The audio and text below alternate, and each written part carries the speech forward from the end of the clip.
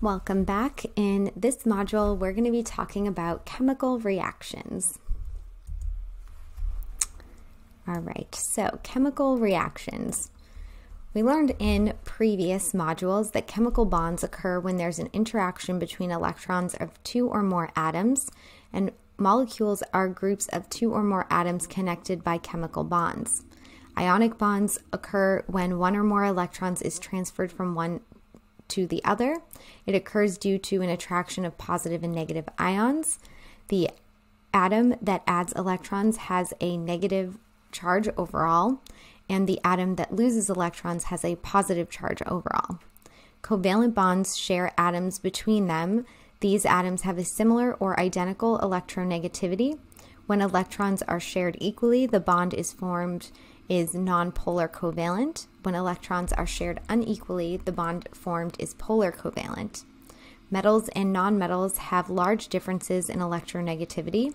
Metals usually become positively charged cations, where nonmetals tend to become negatively charged anions.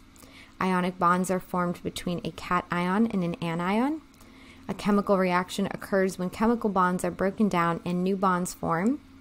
The law of conservation of mass states that matter is never created or destroyed. Catalysts accelerate chemical reactions, and inhibitors decrease reaction rates. And this is all kind of a review, but over here we have those three types of chemical bonds.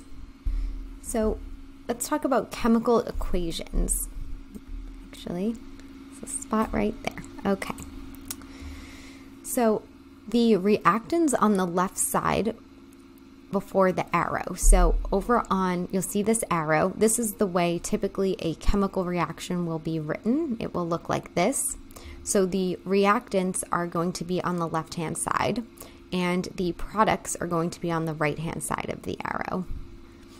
The arrow indicates the reaction or change. So this is the word equation, and this would be the way the chemical equation would be written.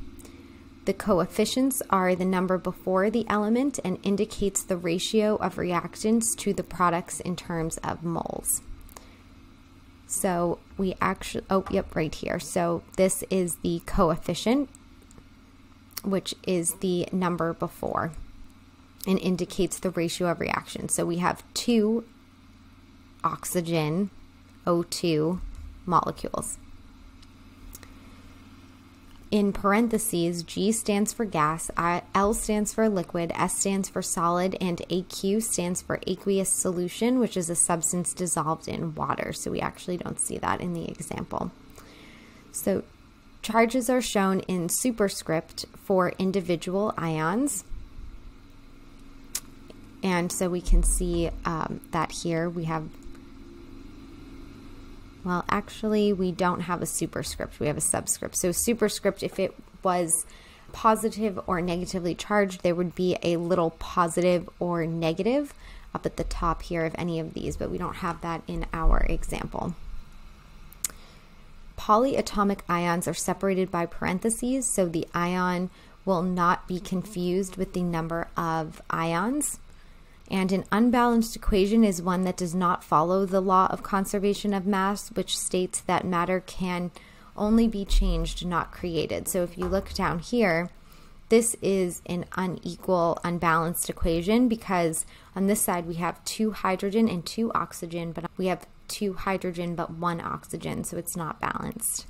If an equation is unbalanced, the number of atoms indicated by the preceding coefficients on each side of the arrow will not be equal, so that's what's going on here. So you want to start by writing formulas for each species in the reaction, count the atoms on each side, and determine if the number is equal. Coefficients will be whole numbers.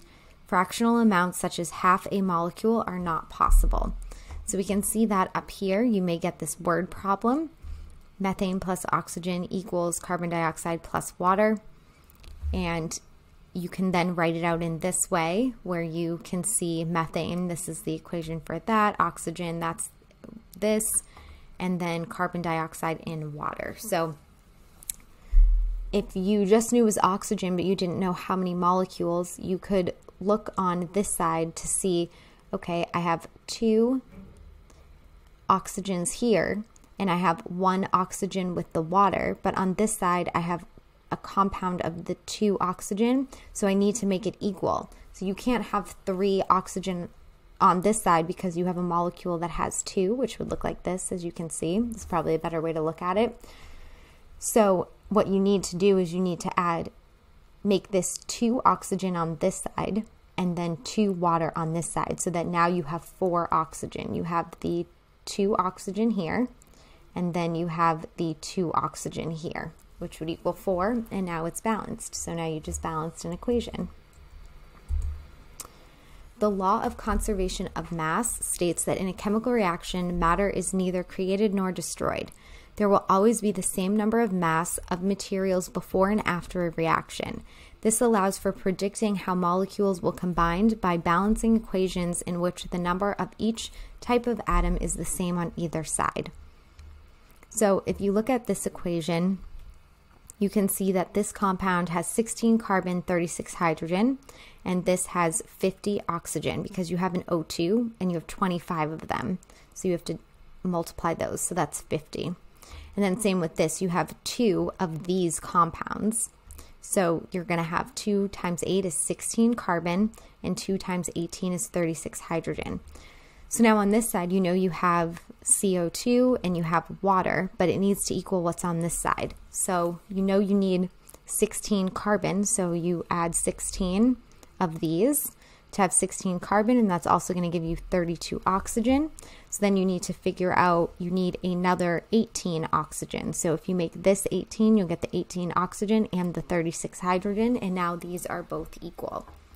So the point of this is you might get something that says you have this molecule plus oxygen, but it doesn't tell you how many, which equals carbon dioxide and water. And you don't know how many. So that is why we balance the equations, is because by looking at how many you have on each side, you can kind of figure out the amount of each compound that you would get after the reaction. So let's talk about reactions. Chemical reactions normally occur when electrons are transferred from one atom or molecule to another. Reactions and reactivity depend on the octet rule, which describes the tendency of atoms to gain or lose electrons until their outer energy levels contain 8. Reactions depend on the presence of a reactant, which is a substance that undergoes the change, reagent, which is a partner in the reaction, less transformed than the reactant, such as a catalyst, and products are the final result of the reaction. Environmental factors are also important components in reactions, so temperature, pressure, concentration, whether the reaction occurs in a solution, the type of solution, and the presence or absence of a catalyst. Chemical reactions are usually written in the following format: reactants to products. So again, these are our reactants, these are our coefficients, the big numbers before, and then these are our products.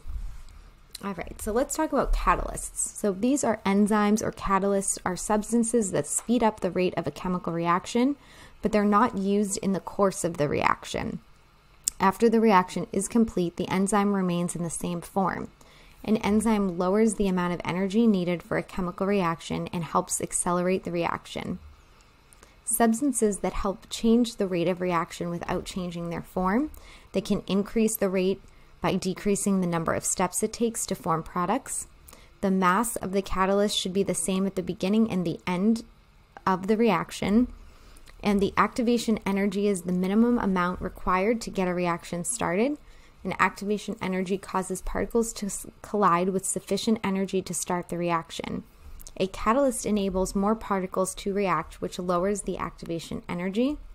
And the substance that the enzyme acts upon is called the substrate. Enzymes help specific substrates. Example, enzyme amylase breaks down the substrate amylose, which is starch. So we can see over here in this graph, we have a reactant and we have a product. So the energy required to break down this reactant or transfer this reactant into these products is on this pathway is the pathway without the enzyme, without the catalyst. And you can see it needs much more energy than the one with the catalyst. So it is just helping to speed up the rate of chemical reactions.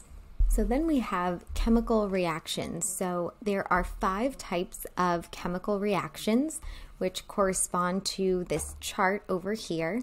So the first is a synthesis reaction. This is 2 or more elements or compounds come together to form a single compound. So an example of this is A plus B has a reaction to become AB. So carbon plus oxygen goes to CO2. Then we have decomposition reaction, which is a single compound decomposes into 2 or more elements of a compound. So decomposition, AB goes to A plus B. We have a single replacement reaction where one element switches places and replaces another element. So AB plus C goes to AC plus B. We have a double replacement reaction where 2 elements switch places and replace one another. So AB plus CD equals AD plus CB. And then we have a combustion reaction. Is an organic compound combines with oxygen to produce carbon dioxide plus water. Combustion reactions are usually exothermic, giving off heat. So AB plus D goes to AD plus BD. And that is the end of this module, so make sure to take the quiz, and I will see you in the next module. You guys are almost done. We only have a few left. I'll see you there. Bye.